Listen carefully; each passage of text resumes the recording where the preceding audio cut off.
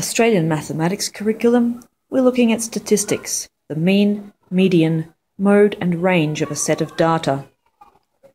Here we've got some test scores. 7 people sat the test out of 20 and their scores are here. What we'll do is we'll put their scores in order and investigate them using the 4 measurements. So we had 9, 14, 14, 16, 16, 17 and 19. We'll start with the range. The range is the top score take away the bottom score. So our top score here is 19, our bottom is 9, so the range is 10. We're done. The range is easy. Top score minus the bottom score. The mean, or the average, is all the scores added up, so the sum of the scores, divided by how many scores there were, divided by the number of scores. So we add them all up. 9 plus 14 plus 14 plus 16 plus 16 plus 17 plus 19. And we divide by how many there were. 1, 2, 3, 4, 5, 6, 7. We divide by 7.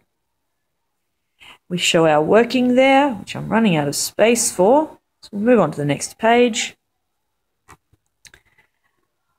The mean was 105, adding all those up, divided by 7. The average was 15.